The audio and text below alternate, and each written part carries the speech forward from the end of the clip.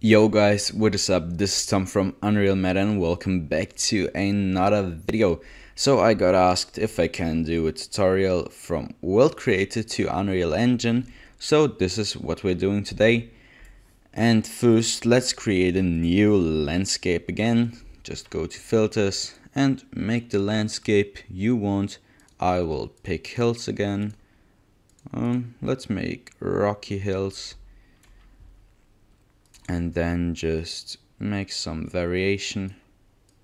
Okay, this looks fine, and now we can apply some texture. So just go to add layer, and then we add some stones.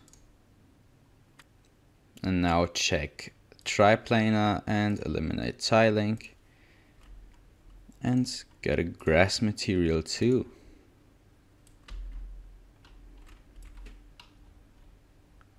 Okay, so let's change the height of the grass to this maybe, and the smoothness as well. So let's zoom in and change it. Yep, this looks nice. And we have a very basic landscape, just for the general understanding how this method works. So let's export our stuff. Go to export, surface, and then click on terrain height map. Go to raw, best fit, little endian. Or if you have big endian, but I use little endian, then go to 16-bit Unreal. And just remember your scale. So this is 138.04. Write it down or something, I don't know, just remember it. Then select flip Y and you can export this. If you have to export this, you can go to heatmaps and then to textures. Just leave it at PNG, flip the Y-axis again, and then you have to pick a base layer. So my base layer will be the rocks, so I will deselect it, because this will be the base layer in Unreal Engine 2 and we don't need a heat map for this. So because if we take a heat map, this gets messed up, and just leave it as the base layer and deselect it. And the other two textures, let's say rocks are 1, grass is 2, you can rename them from textures here.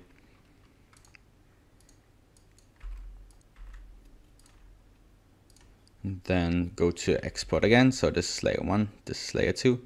And then just export your heat maps. If you have done this, you can just close World Creator for now, but save your project so it doesn't get lost. Now we are in Unreal Engine 4 as you can see, and at the starter content or just your content folder, create a new folder and let's call this landscape stuff. I don't know. Let's go in there. And for now, let's create a landscape. Okay, go to modes, then change to landscape mode. And now at new landscape, on the scale, input your scale, what we had in World Creator. So mine was 138.04. Now I can go to import from file and select my height map. And then just click import. Okay, at this point everything looks nice, so we can create a material. Let's just call this landscape underscore material and go in there. Right click, then search for layer blend and just add 3 layers because I had 3, and I will call them base 1 and 2. And now I don't have materials, so I will pick them from Megascans.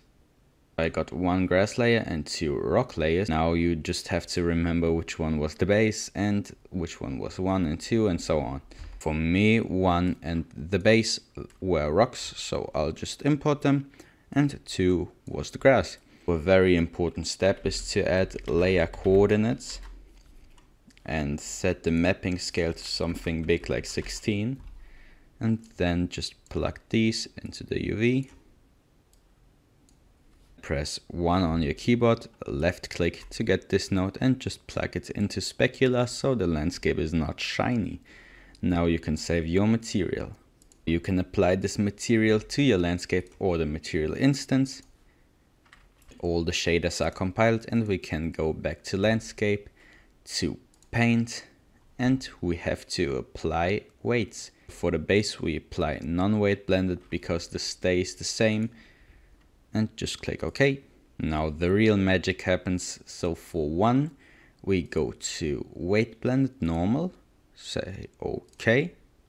For the second one too, at the first layer info we go to import from file and import the first heat map, and then click OK. Guys, as you can see, the heat map got applied and our materials got applied, and this looks already very nice. Just the brightness is not matching yet. Then you can do the same with the second layer info, and basically everything is done. The landscape materials got applied the right way. You can see the grass got applied too. It's very yellowish at the moment, but you can change that by switching out the materials or making them brighter, and I'll do that really quick.